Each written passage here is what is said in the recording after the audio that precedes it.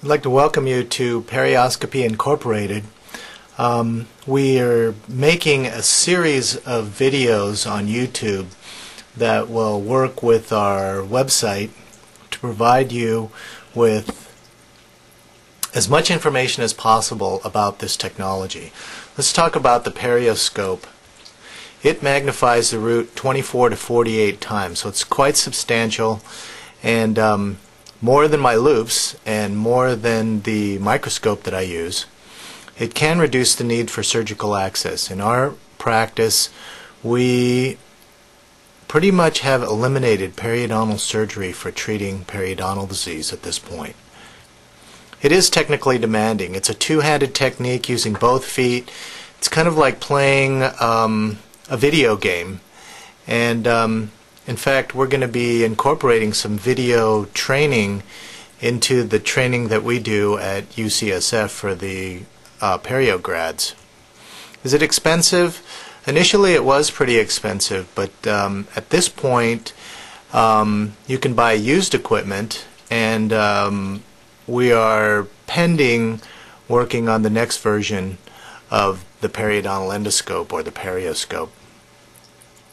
The Perioscope has two main features, an MCU, or a master control unit, and then also a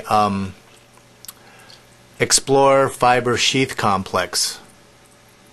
And there's definitely more detail on the Explore fiber sheath complex on the lower right, as well as image interpretation with the MCU on other videos. But basically it's a 1 millimeter diameter flexible endoscope that fits into an Explorer that goes into the subgingival area.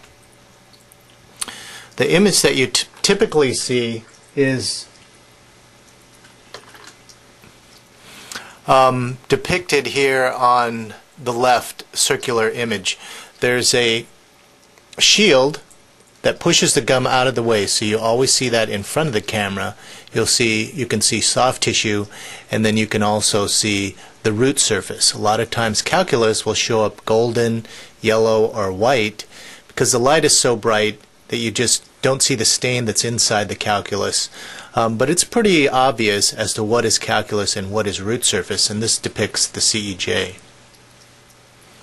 So this Explore fiber sheath complex goes into the sulcus and looks at the root surface. DentalView was the company that started this perioscopy and is no longer in business. Perioscopy Incorporated is now continuing with this technology, and I'm John Kwan. I'm a periodontist in Oakland, Berkeley area of California, and now the president and CEO of Perioscopy Incorporated. This is a cross-section of the endoscope fiber. This 1 millimeter diameter fiber has 20 different separate fibers inside of it. There are 19 illuminating light guides surrounding a 10,000 pixel image guide. Candidates for endoscopy are people who need initial therapy, and this is a very definitive type of initial therapy, and this is what we typically do. Post-initial therapy is where you may have had some tactile debridement, non-surgical periodontal debridement, and you have sites that don't respond, and then you can scope those sites, scope debride those sites. Patients who decline surgery, there are plenty of those. Patients where surgery is contraindicated either for medical reasons or aesthetics, like the aesthetic zone.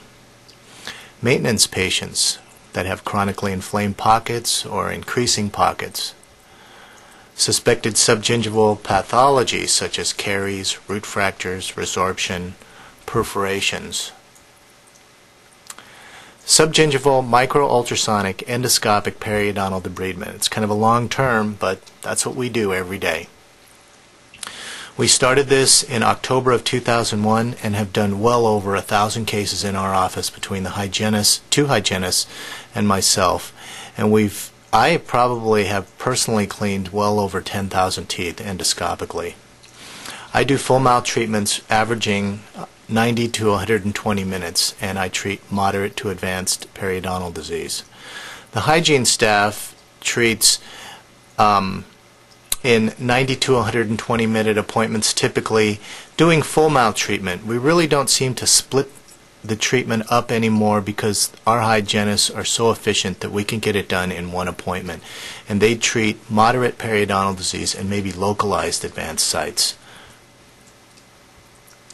Periodontal endoscopy requires a desire to learn, focused attention, practice, and patience. And most of all, it requires a commitment to all four of these. It's not a simple discipline to learn, and you really have to want to be there. But once you are, and you're doing periodontal endoscopy efficiently, it's an amazing service that we can provide for our patients. Endoscopic instrumentation, we teach the two-handed technique. You put your endoscope in the left hand, assuming you're right hand dominant, and the instrument in your right hand. You move together around the tooth and rarely view instrument view. So you position the endoscope and your instrument in the mouth by looking in the mouth, then you look at the screen and start endoscopically cleaning. We don't recommend switching hands, where you would put the endoscope in with your dominant hand, then switch and hold it with your non-dominant hand, pick up your instrument, and then start working. It's really inefficient to do that. And then certainly using only one hand, where you're looking and then putting the scope down, then cleaning, then picking up the scope. You should try to limit your instruments. We use typically one instrument. Use powered instrumentation. Use the two-handed technique. Keep 3 instruments in both hands and view an instrument at the same time. You should try to be proficient with your dominant hand, which involves maybe eating with your non-dominant hand, practicing using chopsticks with both your hands, or practice dentistry. It's not like we don't use our non-dominant hand all the time with a mirror. Other recommendations, I recommend wearing loops. You're not wearing loops looking at the screen of the master control unit, but you are wearing loops to look in the mouth, and when you can see better, your movements are just more precise. Use a chair with armrests. Think ergonomics, comfort, and here it is again, patience. Practice breathing and stretch. Endoscopic debridement should be primarily view while instrumenting, rarely view instrument view. The reason for doing this technology is to see what you are doing, not just to see what you've done.